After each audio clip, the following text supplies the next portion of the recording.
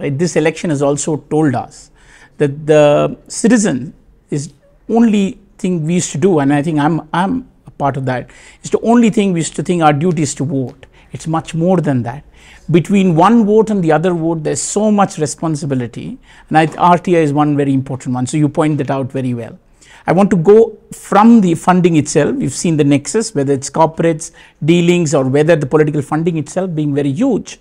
And we have only touched the tip of the iceberg, and it's the scams if we take these two words. Then we go into the other part of it. The other part was the refereeing of it, or the election commission itself. The tools which we have, it's a very robust system. And I have often heard that India would go to other countries, especially in Africa, even South America, giving their expertise about how to run an election program, right? And it's amazing and massive to just look at it from outside. Looks like there was a clear attempt to sabotage it, if I could use the word, from at every level, whether it was from the registration level to the mobilization part to even the refereeing part, which includes the CEC, etc. Would you spend a little bit of time to tell us what you think was the scale of this problem, and tell us a little bit more, because we have heard it, but we have not completely thought through it one by one. But if you could help us dissect it, it will be very useful for us and for the audience. The public face of the referee, as you use the term, is the Election Commission. But that is again just the tip of the iceberg. The electoral apparatus starts with the booth level officer at the bottom and goes all the way up to the Chief Election Commissioner sitting at Nirvachan Sadan. All of them have their roles to play. Leadership, of course, is always provided by the Election Commission sitting in Nirvachan Sadan, but then at the state level, the leadership is provided by the Chief Electoral Officers. Now, starting with the law relating to the appointment of the Election Commission, which came in thanks to another public interest litigation suit that was filed, and the Supreme Court gave a very progressive judgment where they said that there must be an independent committee that would recommend to the President the appointment of election commissioners. As of now 3, but it could be, it can even be more, because the Constitution doesn't specify how many more you require. But the government brought in a law to undermine the independence of that committee as well, by making it a government dominated committee. Now that is where the appointment process gets, starts getting skewed. And then further and further down you go, or let's start from the ground level itself. Appointments are happening at that level. The decision to allow a citizen to vote or take that person away from the electoral list takes place at that ground level, where the Election Commission has no direct control. They get inputs in terms of what has happened in terms of the electoral roll revision exercise. But at the ground level, where these booth level officers, the local electoral registration officer or the assistant electoral registration officer, they make the decisions that decide whether somebody can vote or not. For example, a former president of the JNU Teachers Association saw that her name was taken away from the electoral rolls, and she realized that only on the day of polling. A very prominent human rights advocate realized that her mother's name was no longer there on the rolls. But there was a funnier situation. In Kerala, there was a gentleman who went to the polling booth and discovered that his gender had been entered into the electoral roll as female. So what did he do? Obviously, they prevented him from voting at that point of time. So he went back, dressed up as a woman, and came in to exercise his vote. And after some argumentation, he was able to exercise. Now, this is the ridiculous levels to which the electoral roll revision exercise has descended into. And why has it been allowed to become like that is something that people should be asking. There are instances after instances, reports after reports from various parts of the country where entire localities of people belonging to the minority community or some other community have been, their names have been removed, so they have been effectively disenfranchised. Or people have gone to the polling station and they've discovered somebody has already cast the vote in their name. How did that happen?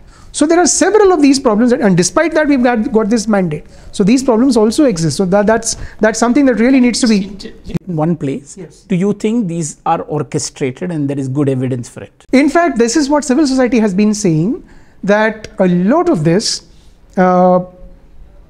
looks like it has been orchestrated. For example, there have been media reports which show that somebody's name which was already included in the voter rolls was objected to by somebody who was not even a part of that electoral rolls. He was somewhere else. And based on that objection, that person's name was removed without even giving that person a chance to defend why his name should be retained in that electoral roll. This is just one example that was reported. The ability of the media also to report on these cases, place after place after place, is also quite limited, but it's happening in every polling station. If there are 10.48 lakh polling stations across the country, according to the Election Commission's own data, then just imagine how many people you will actually require to see what is happening in each of those booths. You need 10.48 lakh people at a minimum. Let me give my own example. I have not seen till date the face of my booth level officer in Delhi. But our rolls, they are supposed to visit our houses. My house is never locked. Somebody or the other is always at home. But our voter rolls have been revised. Thankfully, my name and my family's name continue to remain on the electoral rolls, but we've never seen the booth level officers face. They've never visited us, even for distributing those slips to say this is your polling station where you have to go, this is the address where you have to go and vote. It just gets thrown into our apartment complex somewhere, and then we have to pick it up. So what is hugely problematic is these ways in which the system is being compelled at the micro level at one way to not function according to rules and regulations, and at the micro level you have the referee sitting and making decisions in such a manner that really do not appear to be fair and balanced. For example, the kinds of complaints that went to the Election Commission about speeches that should not have been made, or that the person who made the speech should have been penalized for making such disruptive speeches, such divisive speeches, and using religion as the basis, or using religious markers during the electoral campaigning. And we've seen very little action taken by the Election Commission on these kinds of things, and that is what puts a huge question mark on the credibility of the electoral management body, which is the Chunav Ayog. And to think that, if I'm not mistaken, the Election Commission of India continues to be the president of the worldwide body of electoral management bodies. Okay. And occupying that kind of a position, they have to show that they are an impartial referee. It is not enough to helicopter foreign observers from a select group of countries and then show that everything is fine here, and not get them to interact with anybody from civil society. I'm aware of instances where people in Maharashtra, civil society, wanted to meet with those foreign observers to say that, look, there are some of these problems, but the request for appointments was simply not granted. So what kind of an impartiality impartial process are you following, and what are they observing? Is it more like a tailored walkthrough, or we have these heritage walks in various cities? So is that the kind of exercise that went through in this international observing business? So these are all questions that people should now be asking. Like I was reading another news item which said that there were, at one point of time, within 2 weeks of the election schedule being announced, there were 2 lakh complaints filed from Kerala alone on the C-Vigil app. C-Vigil app that the Election Commission has set up about the violation of the Model Code of Conduct. What happened to, and simply telling us that 93% of them have been sorted out, they've been resolved, doesn't tell us anything. Correct. You have to tell us in each case what was the complaint, whether it was found frivolous or whether it was found to be serious, and what action did you take. Correct. And did that action actually lead to change in behavior? Did it prevent any further occurrences of that kind of behavior? We don't get to know any of that. So on the one hand, we claim to be the mother of democracy, the largest democracy, no thanks to government. Sheer numbers make us the largest democracy in the world. But the mother of democracy claim is something that the current establishment has made. And to be able to live up to that reputation, your praxis has to demonstrate it. That praxis demonstration, unfortunately, was not there during the during the last round of elections, and that is the most unfortunate part. What is there to lose? If your commitment is to the constitution, as they kept saying all the time, if your commitment was to ensure that the electoral system would be conducted in an unimpeachable manner, then why were there so many gaps in all of these issues, in these areas? And the last point that I want to point out, thousands of crores of rupees of cash were confiscated, seized. Lakhs of liters of liquor were seized. And just like in every other election in the past, we will never get to know the outcome of all of these things in a holistic manner. How many of the people who were purveying these materials were penalized? How many of them were found to be absolutely above the law? They were doing everything lawfully. But what I don't understand is when you have income tax law amendments that actually discourage you from carrying around too much cash, then why was there so much cash around? What kind of monitoring was done with regard to the withdrawals? It goes back to the earlier question that I was saying. Who is monitoring these large cash withdrawals? Is the RBI doing its business, its job of looking at these things, making a report? Who's reading this report within government? Are the law enforcement agencies like the ED, CBI and all of them, are they getting access to this? And are they being as proactive as they were in the case of some opposition parties to probe these complaints of corruption? So all of these are the questions that we should be asking eventually. And the Election Commission actually has a duty to inform people about all of this. The present Chief Election Commissioner, I think, will go on in terms of his tenure until next year. The two other commissioners have been appointed recently, so they will have a fairly long tenure. So they actually will be there. There will be a certain measure of stability in the Election Commission in terms of leadership. So they have a responsibility now to give answers to people about how they've conducted these elections, above and beyond the Form 20 that they might put in the public domain, or the Form 17Cs eventually that they may put in the public domain. That's not enough. They've got to do a lot more than this to tell people that, look, this is how we acted. These are the actions that we took on your complaints. That's a minimum constitutional obligation that they should be performing. Thank you so much. Very, very detailed. I would also ask you to talk a little bit about the EVM, and then I'll jump into some conclusions. Now, EVMs became a major point of debate prior to the elections and even during the elections. I must confess and I must openly admit, I have no way of proving that the electoral voting machines, the electronic voting machines are tamperable. I have no evidence. My simple question, which is based on the RTI interventions that I did, which eventually compelled the Election Commission to admit, was the number of machines that were defective. Now that is hugely problematic for us. Okay. Like I'll give you an example from the last elections, and then I'll come to what happened during the most recent elections. In 2019, at the time of first level check, when these machines are pulled out of the strong room, they are dusted, they are cleaned up, anything that might be remaining in terms of materials or paper or whatever that was there from the previous elections, all of those are removed and they are readied and their status in terms of functionality are checked. At that point of time across the country, the Election Commission was given data by the engineers of the manufacturing companies which conduct this first level check, that there were 85,000 machines that had gone defective. Okay.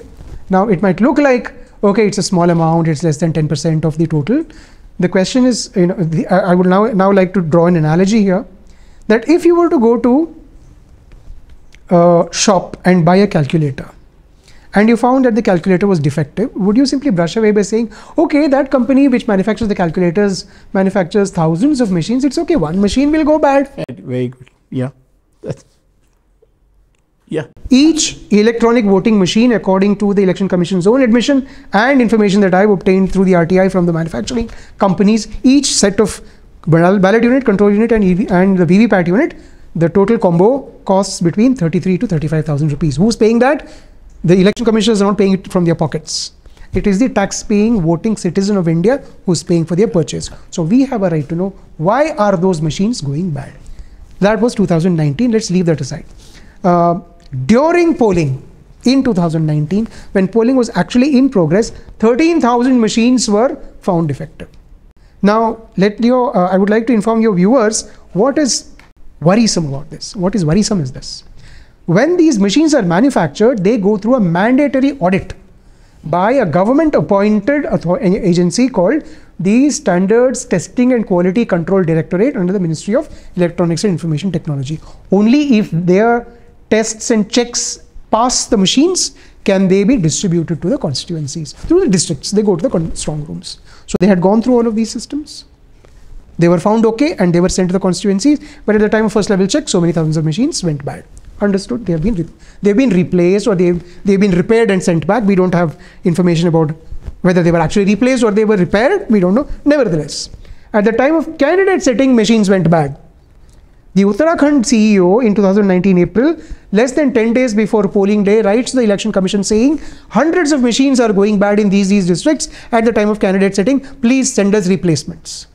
And then the commission itself admits that more than 13,000 machines went bad on the day of poll.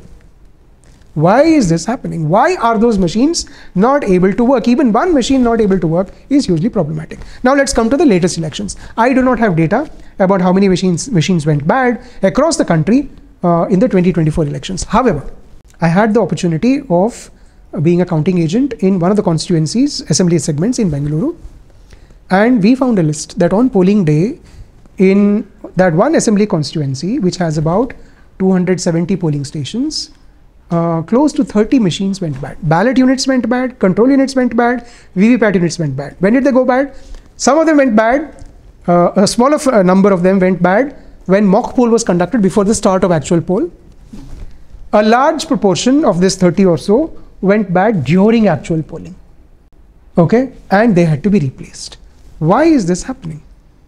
So just because the electronic voting machine shows a certain candidate tally in the control unit at the time of counting, and that number matches with the candidate wise number of slips printed by the VVPAT unit, for me is not adequate for the purpose of giving 100% confidence in these machines.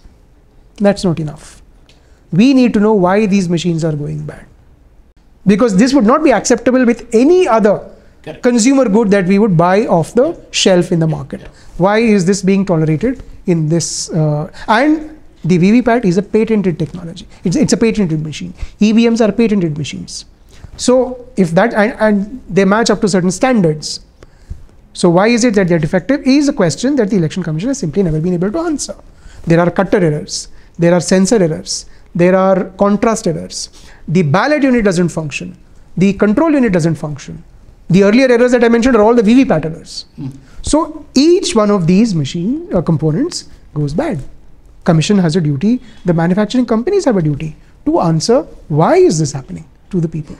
So therefore, the result that eventually comes on counting day is something that cannot be taken, at least I, in my individual capacity, I would say that I am not fully convinced about these machines, because you also have a problematic rule in the conduct of elections, which is 49MA, that actually requires you to go through an elaborate procedure under threat of penalty, including 3 months of imprisonment, where if you say that a certain slip that was printed by the VVPAT did not match with the preference that you had indicated while pressing the ballot unit, and then the next test vote that has to be conducted according to the rules prints the correct candidate slip on the VVPAT machine, then you could be in trouble. Wow. Now that is a hugely discouraging factor. Absolutely. So how many people actually have, despite all the sweep exercises of public awareness raising that the Election Commission has conducted, actually have seen this happening? That yes, the EVM and the control unit and the VVPAT unit functioned according to the manner in which they are supposed to function. The slip did get printed the way I had indicated my preference, and then it fell down.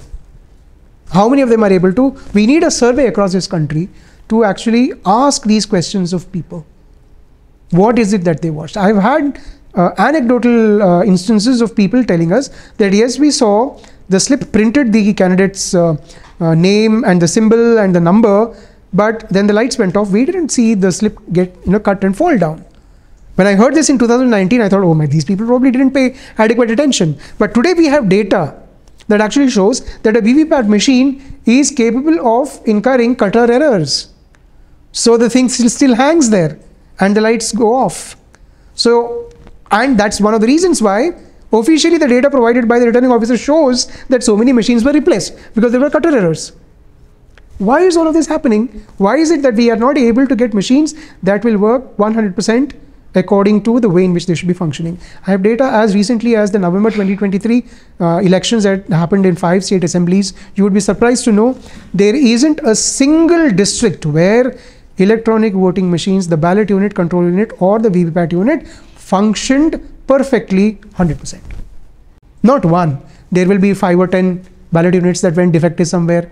15% VVPAT units went defective somewhere. In Mizoram, there are instances of 37% of the VVPAT units that were found defective during first level check in some district. 37%, more than 1/3. What is happening? Please tell us. Yeah. What really surprises me in this one is that if this process is, there is ballot things have to move from one place to the other, quite a complicated process. Even if I see it as a person, I did work in risk management, if I see something is going wrong, the best way, because this is a democracy, this is people voting, each vote is important, the best way would to go back and say these things happened, this is how I controlled it, these are the things I'm going to do in future. I have at least not seen the way you've discussed. I have not seen anything like this from the Election Commission, and that worries me. As they say in risk management, it's not the issue which worries, it's the not following the control and not being transparent of how to go path to green really worries, right? And thank you so much for going in so much details. We've taken 2 or 3 parts, the funding part, the referee part, which is the commission, and a very detailed technical process of EVM. But I wanted to take on one more part, is that you somehow, if the voters are standing in one place and the government in the other, you're standing somewhere in between, taking something from here and telling them, can you knock, can you tell me more, right? There's always this imagination, or maybe it's the construct that, oh, government is corrupt. But in the recent past, there is also this feeling that they are biased.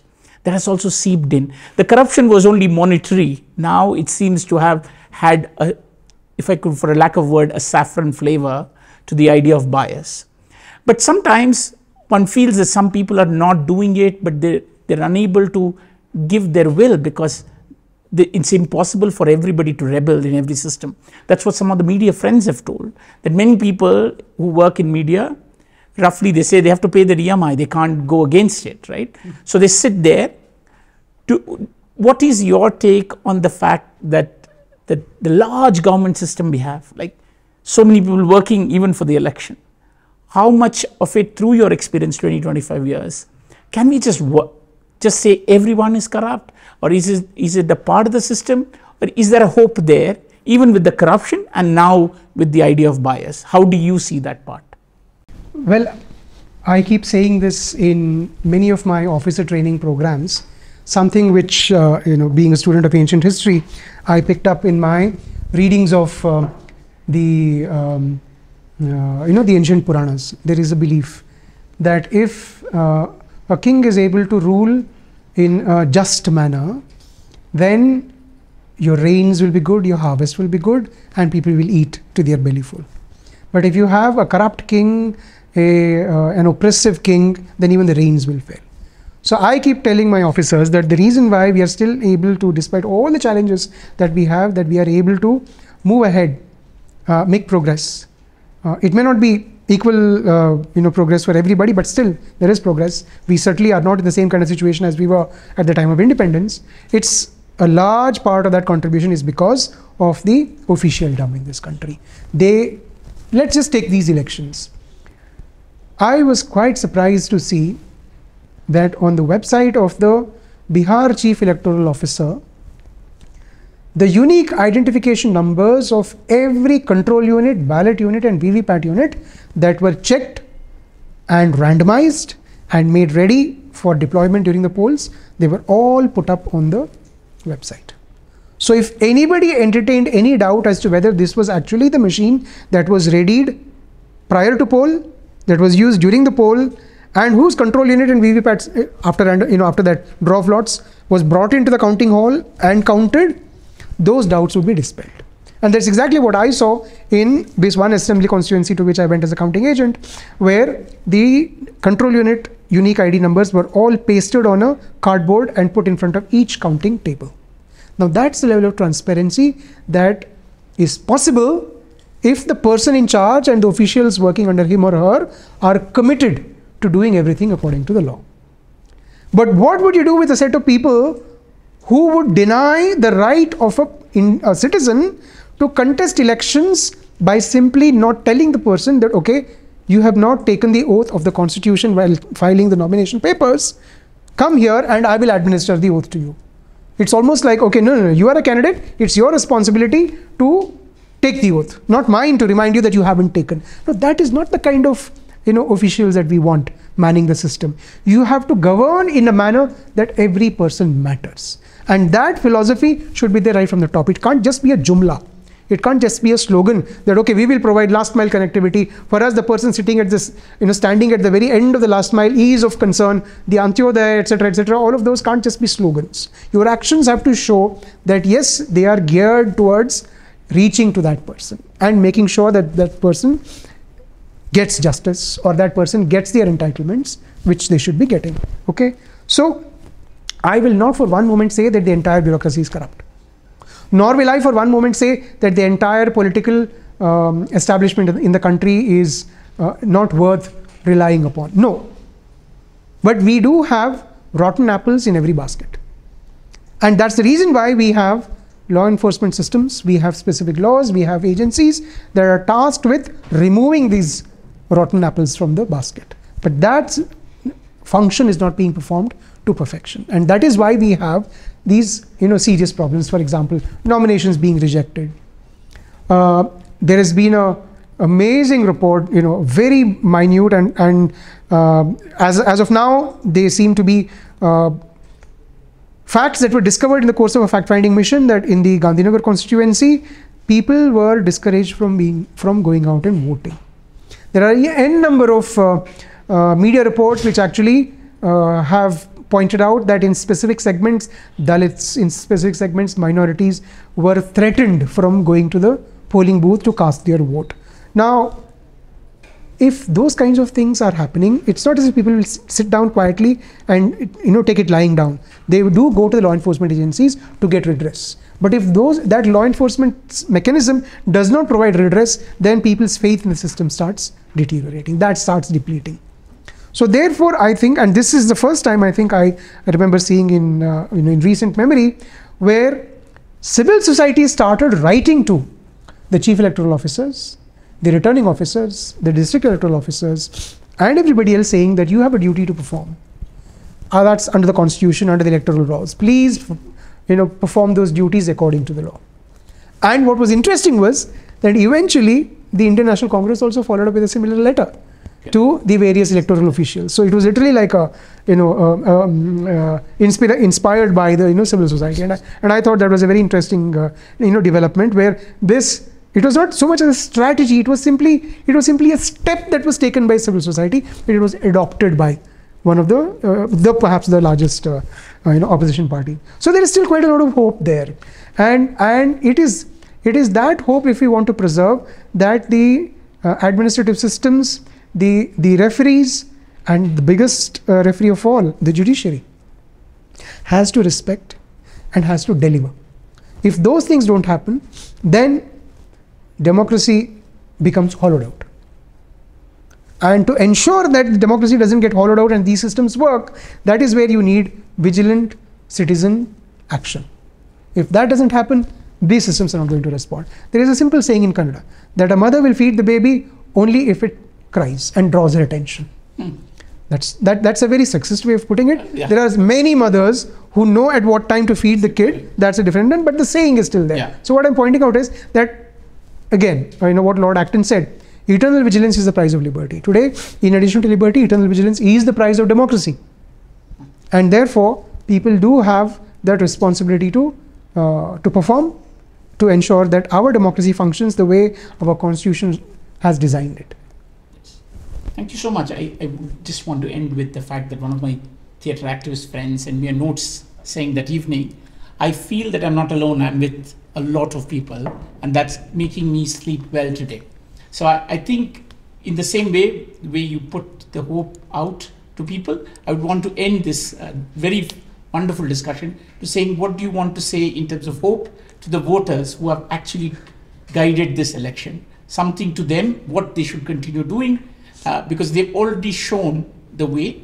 but it is a voting exercise. The next voting will come after 5 years. Absolutely. What is that role we should all perform, that vigilance part?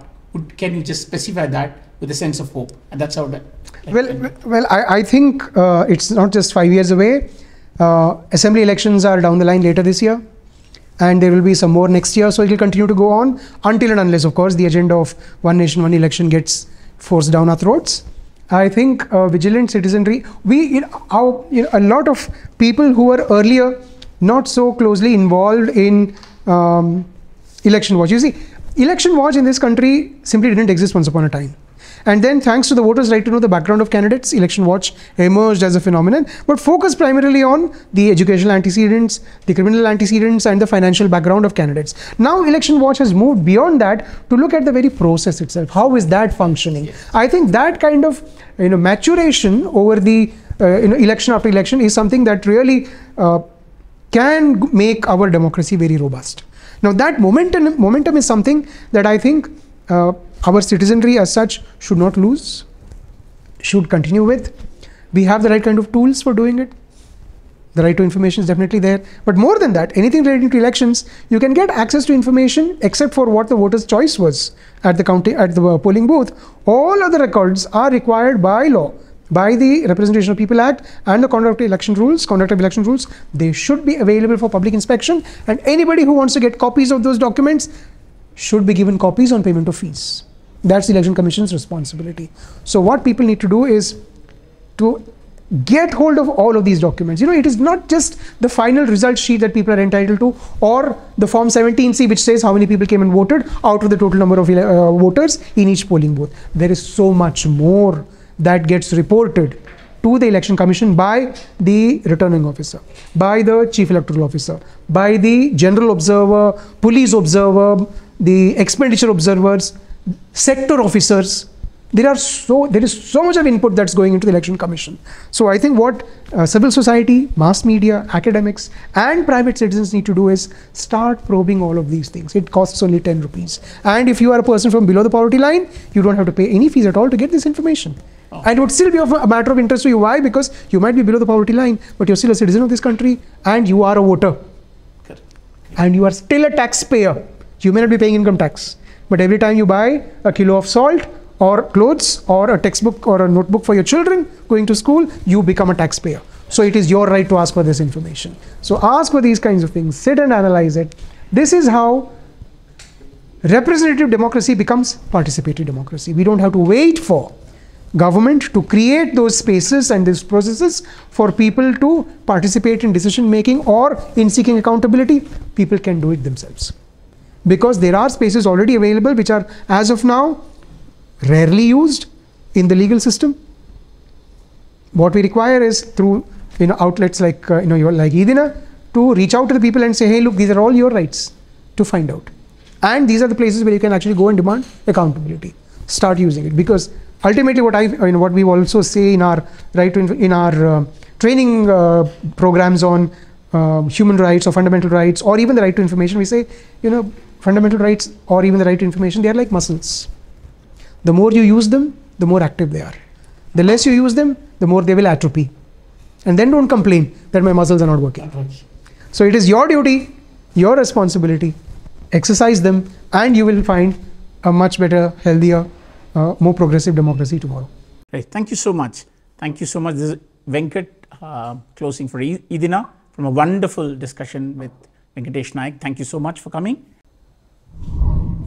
ಮತ್ತಷ್ಟು ವಿಶೇಷ ವಿಡಿಯೋಗಳನ್ನು ನೋಡಲು ಮತ್ತು ಹೊಸ ವಿಡಿಯೋಗಳ ಬಗ್ಗೆ ತಿಳಿಯಲು eedina.com YouTube channel subscribe ಮಾಡಿ ಮತ್ತು ಬೆಲ್ ಐಕಾನ್ ಕ್ಲಿಕ್ ಮಾಡಿ.